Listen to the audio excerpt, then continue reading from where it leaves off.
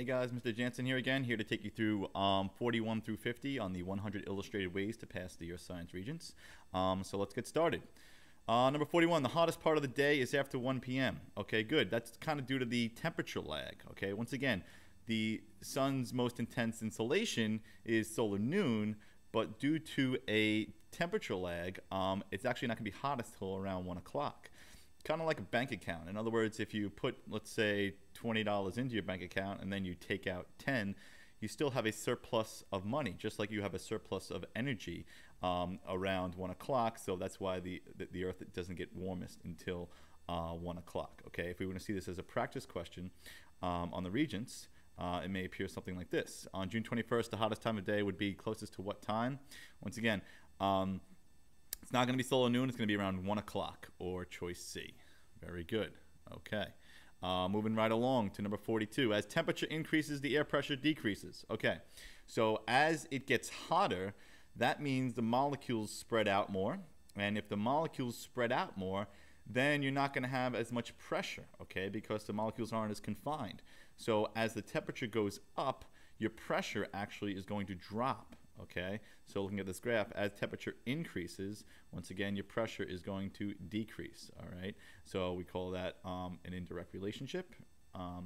If you see it as a Regents question, the graph below shows the air temperature for an area near Earth's surface during a 12-hour period.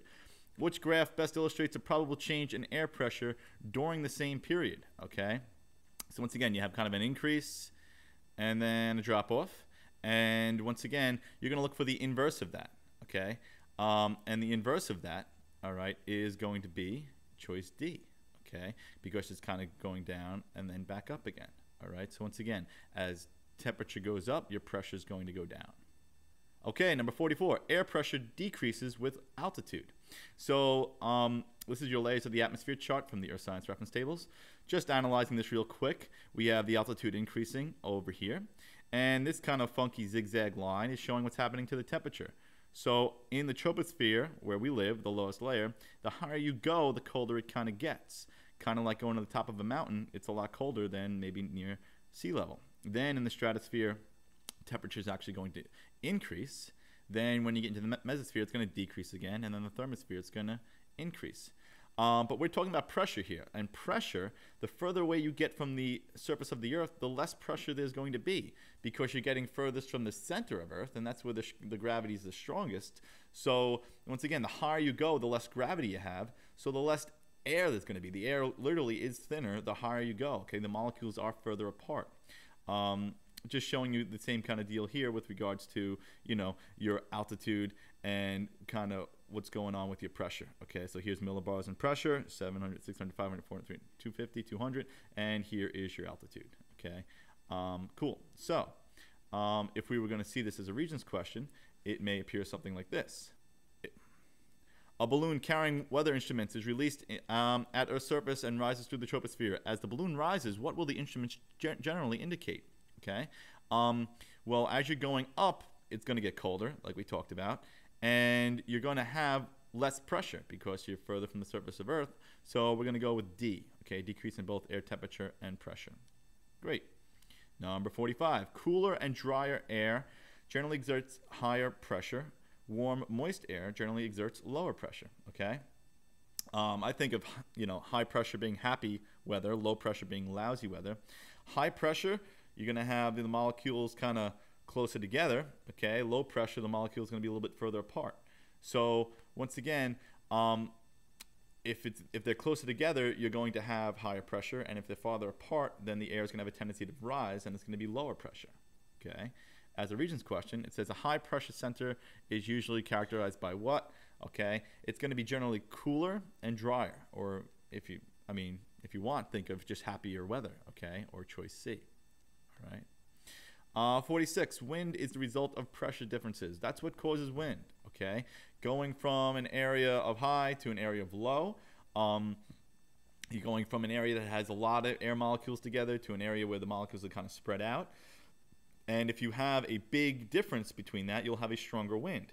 If there's a slight difference between the high and low pressure, it'll just be kind of like a slight breeze.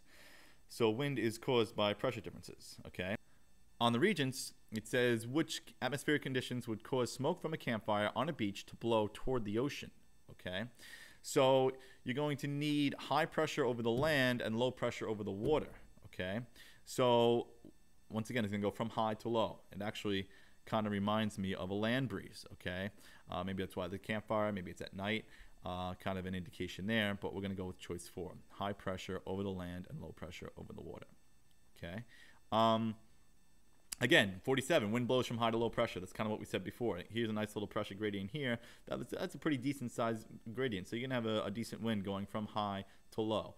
Okay. It's always going to start around the high, go outward and clockwise into the low, counterclockwise. Okay. So 47, what we're talking about here with regards to Regents' question, surface winds on Earth are primarily caused by differences in what? Okay. So winds, okay, are going to be due to differences, right, in air density or air pressure, however you want to put it. Okay, they're saying air density here due to unequal heating of the Earth's surface. Unequal heating of the Earth's surface, we're talking about water has a high specific heat, so it takes a long time to heat up. Land a little lower, so it's going to heat up a little quickly. That unequal heating is going to cause your surface winds. Speaking of winds, wind is named for the direction that it is coming from. So if the wind's coming from the west, as indicated here, we call that a westerly. It's coming from the east, an easterly. Nor'easter comes from the northeast. Okay, so once again, wherever the wind is coming from, that is what we're naming it for. Okay, so here's a Regents question. It says the wind at station A is what? Okay, so the wind at station A, here's station A. Okay, right over there. So it's kind of basically pointing towards the northwest there. Okay, and that's where the wind is coming from. So once again, we're going to call this a northwesterly or choice C. Okay, very good. Okay, number 49. The closer the air temperature is to the dew point, the greater the chance of precipitation. The dew point is the point at which dew occurs. Okay, that's the point at which condensation is occurring. So the closer the temperature is to that, the more likely you're going to have precipitation. Okay, so an interesting graph here. It says the air temperature and dew point difference. As that increases, your chance of precipitation is going to decrease. This is showing an inverse relationship. Maybe a little confusing, but once again, what we want you to understand is when that dew point and temperature get closer together, you have a great chance of precipitation. Sometimes in the question, they'll show you a station model with the temperature and the dew point, and they want to know which station model has the greatest chance of precipitation. So you'll pick the one with the ones close together.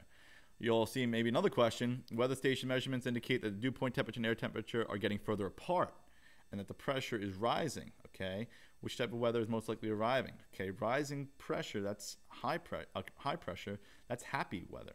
Okay, so now we're talking about, once again, that cool, dry air, or choice 3. Number 50, weather moves from west to east in the United States. So yes, the jet stream moves all the weather from west to east.